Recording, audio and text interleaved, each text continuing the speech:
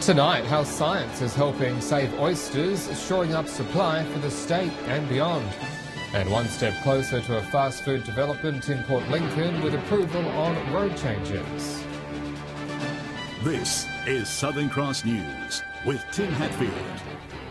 Good evening. The fight to save the South Australian oyster industry from disaster continues with a new hatchery soon to open near Cowell. The biosecurity facility will be able to produce over 3 million spat every year, helping to overcome a shortage due to the outbreak of POMS virus in Tasmania.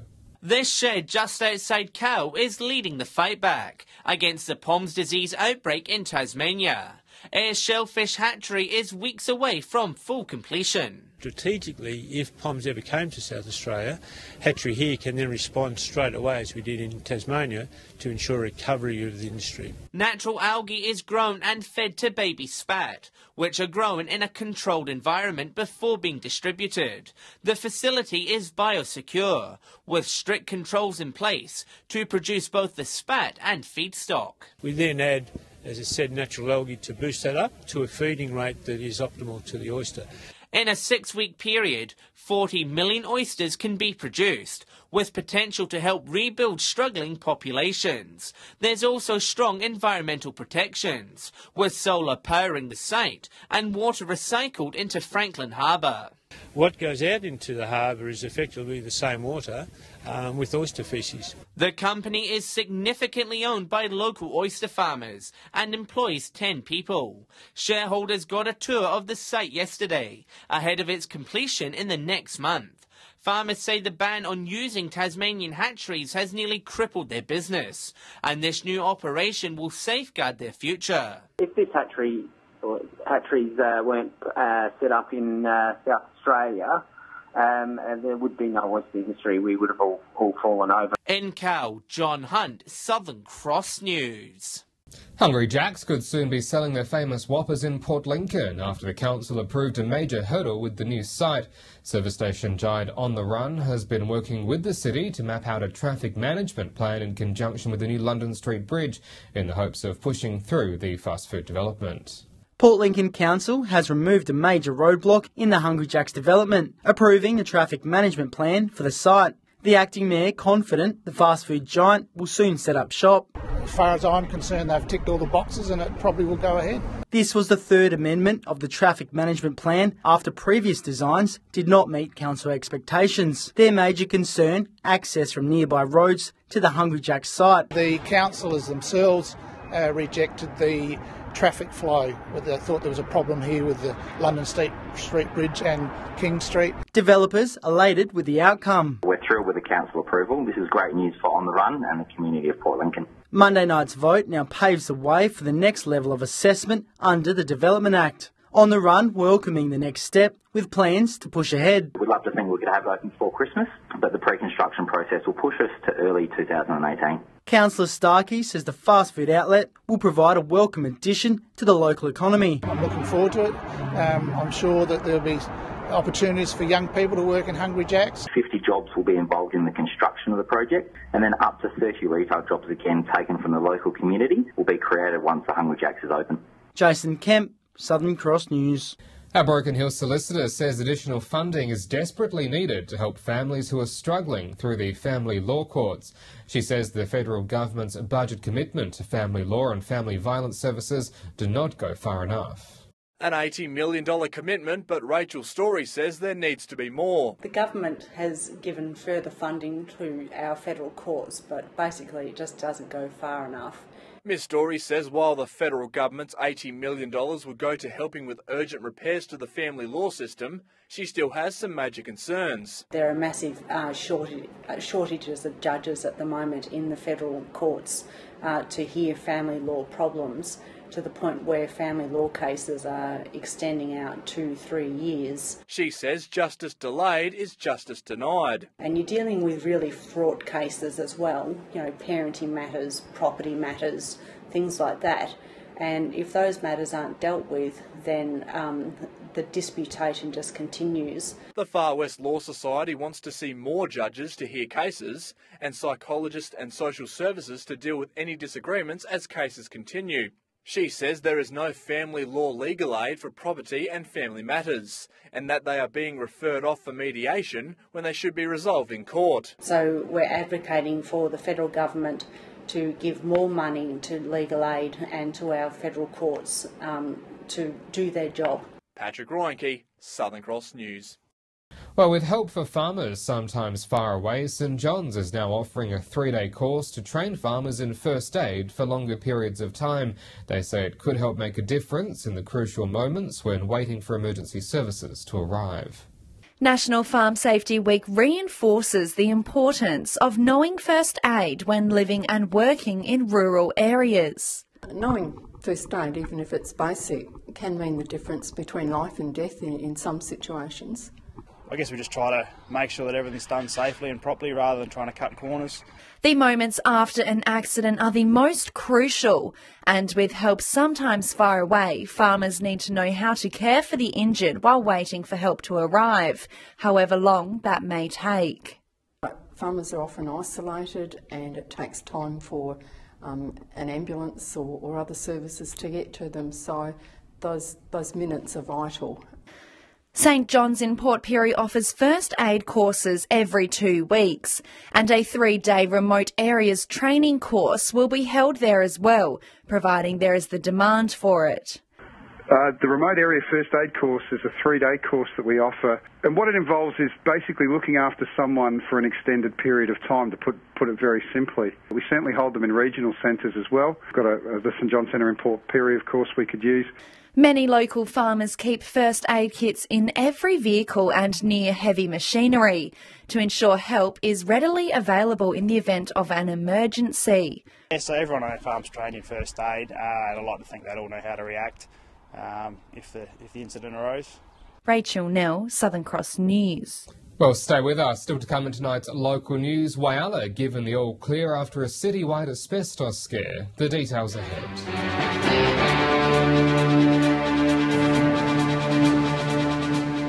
Welcome back. Whyalla's asbestos scare has been declared over after remedial work to remove identified mulch has been completed. Council says residents can now be assured their properties and public spaces are safe for use. Last month, Council revealed a batch of mulch from the local landfill tested positive to containing asbestos. Since then, it's worked with residents to identify, test and remove potentially contaminated mulch. The process now of removal and remediation and testing has all been completed. So all the contaminated mulch has now been removed. 13 residential properties and 5 public spaces, including Ada Rain Gardens, have been worked on. Furthermore, airborne testing has also come back negative, meaning no asbestos particles have been detected. Mr. Cowley says he believes the scare was caused by asbestos being brought into the dump. Our estimation is that it's come in with a trailer load of material. Someone has hidden it in the material and it has inadvertently gone through the mulching process. A review is also underway on how Council manages the situation in the future. I was pleased that our procedures did stand up to scrutiny, although there is always opportunities for improvement and we're going to take those opportunities. But it spells the end of selling mulch, with Council set to dump the practice. The cost of me ensuring that it's safe would make it not an economic proposition to continue selling to the public. John Hunt, Southern Cross News. Port Pirie's City Park is in for a well overdue makeover with its last redevelopment in 1988 to commemorate the bicentenary. Council has now received a grant worth over $400,000 for the upgrade. The much-needed makeover follows stage 1 of the CBD upgrade.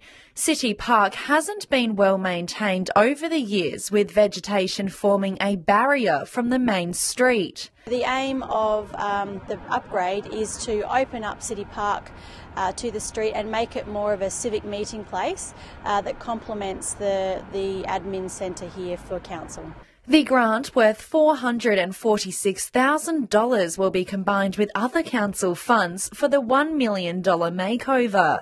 By securing this funding through the state government, we will be able to really bring alive this space, which is in the centre of the city, is such a key location within the CBD of Port Pirie. With new paving, landscaping, public shelters and art being installed, City Park is set to become an iconic landmark in Port Pirie. But we're also looking long-term at stage 2 of the CBD upgrade for the other streets around our city to really bring Port Pirie into the modern age. The newly renovated space will hold community events and complement the council administration building, with hopes to move the main entry to come off of City Park. Rachel Nell, Southern Cross News. Well, after announcing the winners of the Mulga Aboriginal Art Prize, the Port Augusta Cultural Centre is hosting another display. In the new exhibition, a young gun artist from Wilmington is showcasing his work, drawing inspiration from the Flinders Ranges. A painting named Our Language Matters has been crowned the Mulga Aboriginal Art Prize winner. After a month of displaying the work of many Aboriginal artists in the region, tomorrow the walls of Port Augusta's Yata Pertley Gallery will now be filled with one local artist's work. I'm open for about 6 weeks, so definitely come in and see what Joel's done, see his artwork. It's amazing. Joel Plevin, a 20-year-old artist from Wilmington, paints both the local landscape and more colourful pieces. Well, I really enjoy the abstract sort of figurative painting, I think it's called, where you've sort of got realistic figures but you bring a lot more colour into it. Always starting with his signature orange background. I do that because it sort of brings a warmth into your painting. Like when you've got a good light on it, you sort of see the orange coming through and all my paintings sort of glow a little bit. So it's all hands on deck as it's out with one exhibition and in with the next. This is local artist Joel Plevin's third display here at the Yata Pertley Gallery. We can go on different things, go on colour, style, size. It just depends what works and what's going to look best and how it's all going to fit. Joel painted Sacred Canyon on location and says he prefers the abstract style. But when you're doing abstract, you sort of got to create something. You're making something that's not real, making it kind of look attractive. Joel's work will be on display for the next 6 weeks. Amelia Simpson, Southern Cross News. Well, stay with us when we return after the break. Almost showtime again. The countdown is on in Port Lincoln, and this year is looking bigger than ever. The details ahead.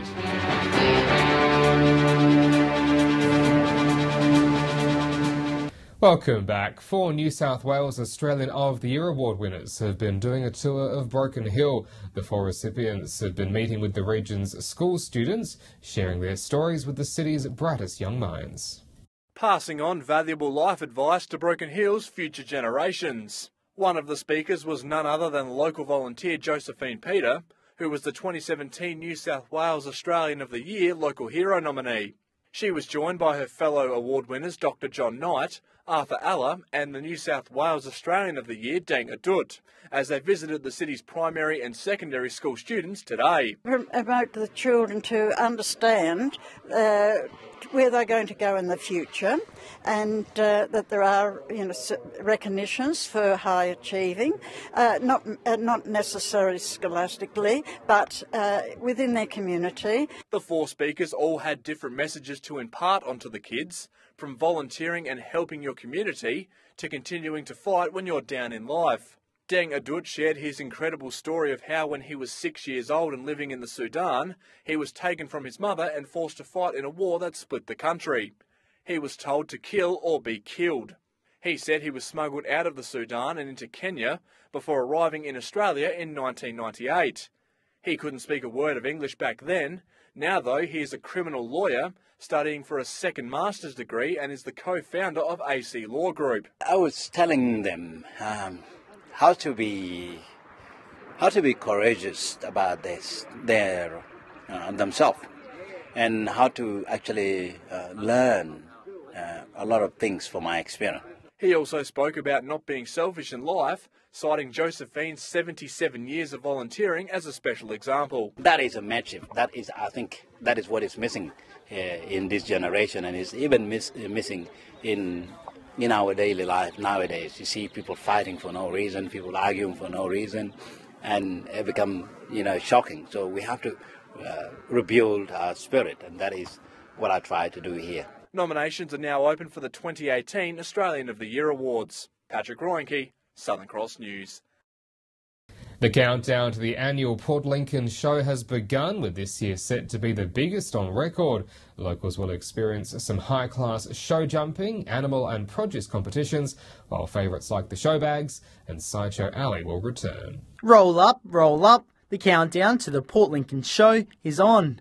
The annual show has been a staple in the town for over a century, but coordinators are steadily preparing for their biggest yet. Yeah, only 3 weeks to go to the show, but once again we're busy in the pavilion and getting ready for it. This year's highlights will feature new classes in competitions from cake making to flower arranging, plus show jumping, which provides the perfect stage for equestrians to fine-tune their routines before competing in Adelaide.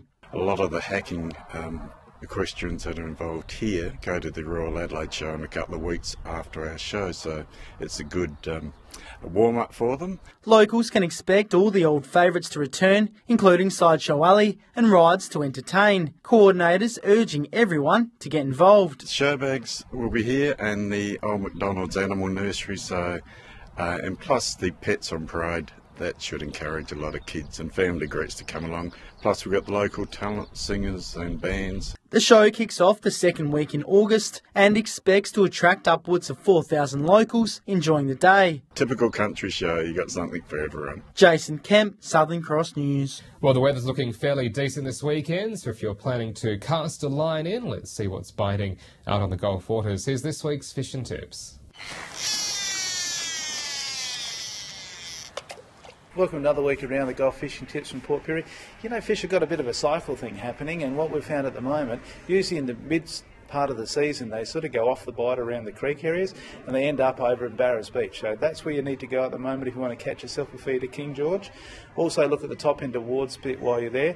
And I've been told from good advice that there's some snook out there which are a bit early. We don't usually see them till September, but a lot of fun to have if you want to trawl for them on the way home if it's a bit rough. And don't forget our squid, they're just going fantastic at the moment. G'day and welcome to this week's Fishing Tips around the Gulf. Well, a bit of everything, bit of wind and some really calm conditions at the moment. Really nice to float along the front of the shacks for squid, as always this time of year. Some big kingfish up around the railway bridge at the top of the Gulf. They've been spotted, but they really haven't been taking too many baits there. Some snapper down around the Seabird, salmon up in the creeks around Chinaman's Creek and also Port Patterson as well. There are a few King George whiting around. They're fairly big, but not great numbers.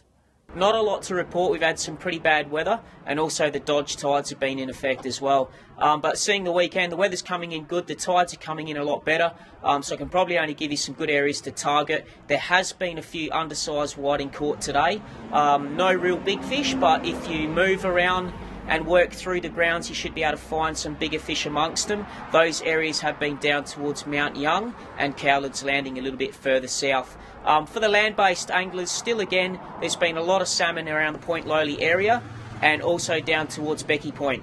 G'day, welcome to this week's Fishing Tips from Port Lincoln. Starting up around Arno Bay and Port Neal, there's been some big whiting up there, but the squid have been a little bit hard to find. There's a few small snapper and some flathead. Down around Tumby Bay, it's a similar story. There's some whiting out around the group and some flathead down along the beaches down south. The squid have been a little bit tough, but afternoons have been the time to try. Down around Port Lincoln, the squid have been doing really well in the bay. Whiting been better outside the bays, both north and south of the town. Down along the south coast, last weekend we had some good northerlies and the guys got into some good salmon catches down there. That's all for this week. We'll be back with more fishing tips next week. Well, stay with us after the break. A look at your Friday forecast and the weather for the weekend.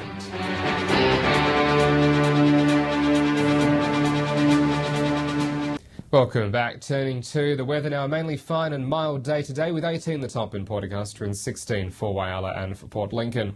Port Pirie also 16 degrees the top, 14 today in Broken Hill. On the national satellite image, patchy clouds still keeps pushing across easterly. Behind it we've got mainly fine skies. Out on the waters, the winds to 20 knots and to the north, the seas to 1.5 metres and southwesterly. Sunrise is at 7:20. So a sunny 21 for Port Augusta tomorrow with 20 the top in Whyalla and in Port Lincoln. Port Pirie fine on 19 degrees and a sunny 16 in Broken Hill. Then looking ahead at how the weekend is shaping up, sunny skies all round. Port Lincoln with 21 for Saturday, then 18 degrees on Sunday. Much the same for Cleveland, fine into next week also. Woodner 23 on Saturday and 21 degrees expected on Sunday. Whyalla with a fine and sunny 21 for Saturday, with Sunday getting to a top of 20 degrees. 22 both days for Port Augusta this weekend, much the same into next week as well. Kadina 19 for Saturday and then 17 degrees expected on Sunday. Port Pirie looking like much the same, 20 then 19 over the weekend and 20 as well on Monday. 17 then 16, so just a touch cooler for Clare. Broken Hill is sunny, 19 degrees for Saturday and 21 degrees expected on Sunday.